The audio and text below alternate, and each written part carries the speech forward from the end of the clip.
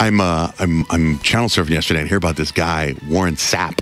Yeah. Right? Oh, Right? He's a famous football. Was he on Dancing with the Stars? Yes, he was. Right. He played for Tampa for a long time, and now he's like on one of the NFL networks. But they fired him. Yeah. So when we were out cruising the parties and doing all that stuff on Saturday night, our limo driver told us, our drive, we didn't have a limo. We just had That was not a limo. That was a very small car that we were in, and I was shoved in the back seat. let's call it a limo. It was the opposite of a limo. Yeah. But the limo driver, who drives limos sometimes, I guess, was just driving our car, was telling us that they brought in, and I know who they are, they brought in to the Super Bowl city, as they do every year, an additional 2,000 prostitutes for anybody who's looking.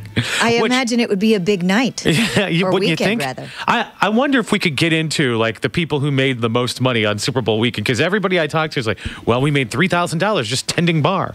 Or well, not the prostitutes Warren Sapp picked up, right? Because he didn't pay him, right? No. They got into a big fight. Yeah, and then he's busted, allegedly, we should say, for soliciting I don't think it was allegedly. I think he was really busted.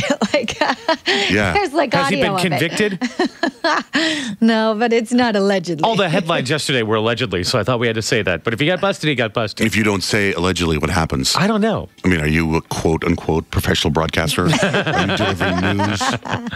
Everybody I've heard use the term allegedly uses it in this case. Okay. Anyway, so he gets suspended, right?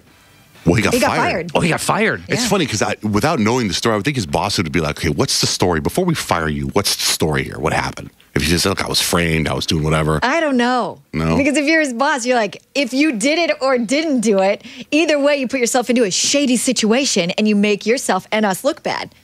A lot of companies don't want to be associated with prostitutes. Is that It's bad? interesting because David Letterman admits that he was sleeping with interns at his secret office. That was an intern, upstairs. not a prostitute. It is different. But I mean, it's like that kind of ruins He wasn't the rep. paying the interns. Eddie Murphy gets arrested for picking up a transsexual prostitute and then signs on to do Shrek. That's right. Apparently, DreamWorks is a little different than the NFL Network. Wasn't it Hugh Grant that picked up a prostitute and then he just says, oops, on The Tonight Show, and everybody thinks he's adorable. But what else has Hugh Grant done since then? Love Actually.